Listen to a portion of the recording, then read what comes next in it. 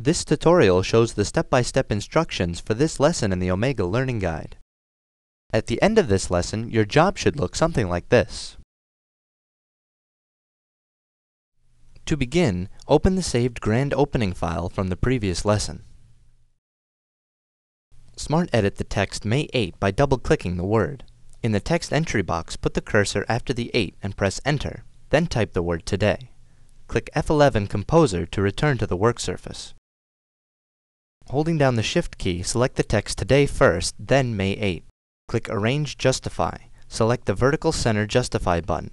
The text Today and May 8 will now be on top of each other. In this job, you will need to add 2 more layers besides the original layer that Grand Opening was created on.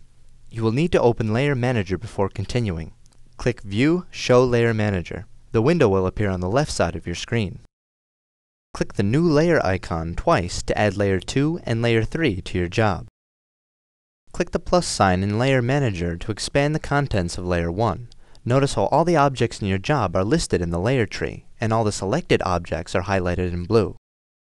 Click and drag the text May 8 to Layer 2. Then, click and drag the text Today to Layer 3. Hide layers 2 and 3 by clicking on the open eye icon to see the different possible job combinations. A red X over the icon indicates that that layer and its objects are hidden. On Layer 1 in the layer tree, select one of the stars. Note that both stars and the line are selected on the work surface and in the layer tree because they are grouped together. Click the intense blue vinyl swatch in the vinyl palette to apply a different color to the selected objects. Click View, Filled, or press F8 to preview the design.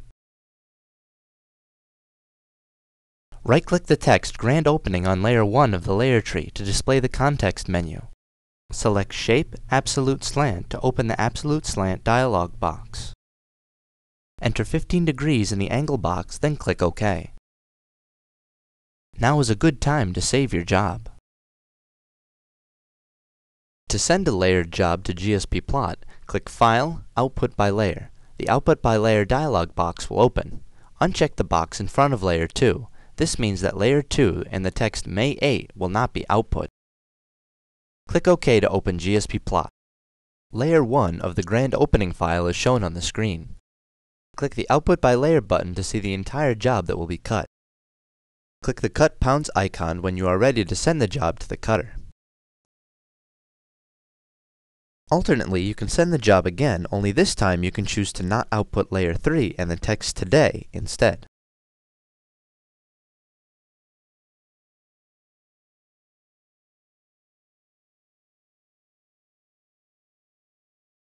This concludes this lesson.